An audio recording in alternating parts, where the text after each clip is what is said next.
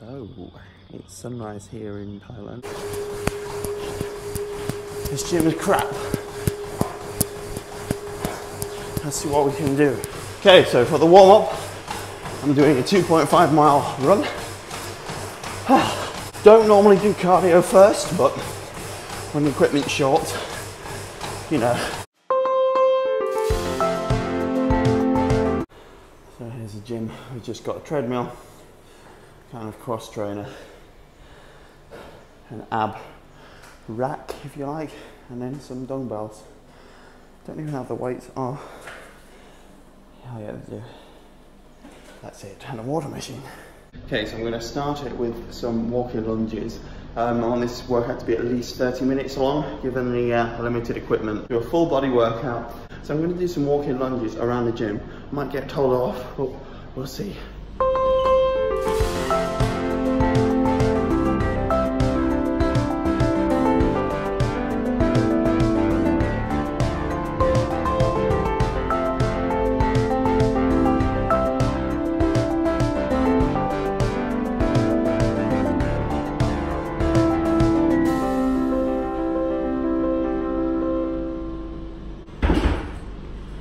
One set done. Oh, not used to this humidity, not used to this heat. So that was one set. I'm going to go out in a minute, do it twice more. Even though the weights aren't too heavy, it is quite a long distance that I'm covering. Cone water.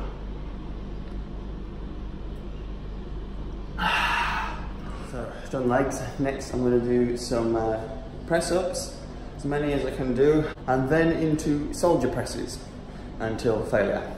So we'll do that 3 times. Presses, I'm going to do a downward incline on this ab machine. I'm going to use one of these dumbbells.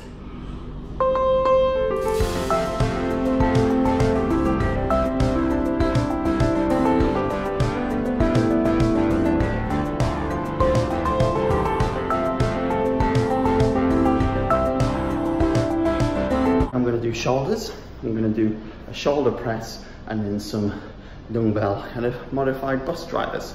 Here we go.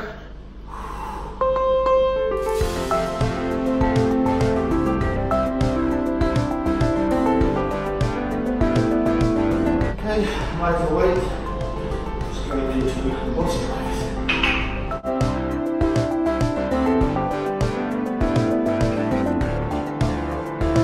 Okay, a little rest and then we'll do it twice more.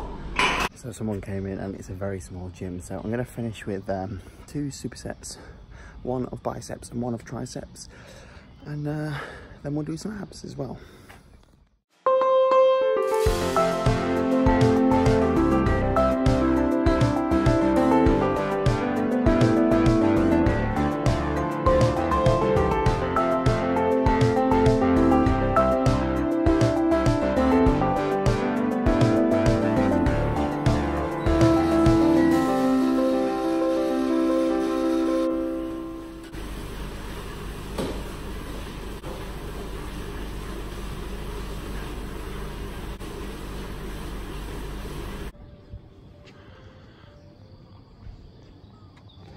Done. So just because you've not got much equipment, or if the weight might be a bit lighter than you used to, it doesn't mean that you still can't get a really good workout. You just have to kind of think outside of the box a bit and outside of what you would normally train. If you're really focusing on the contraction of the muscle, feeling that full range of motion and squeezing the muscle, we'll still get a good workout. Workout done.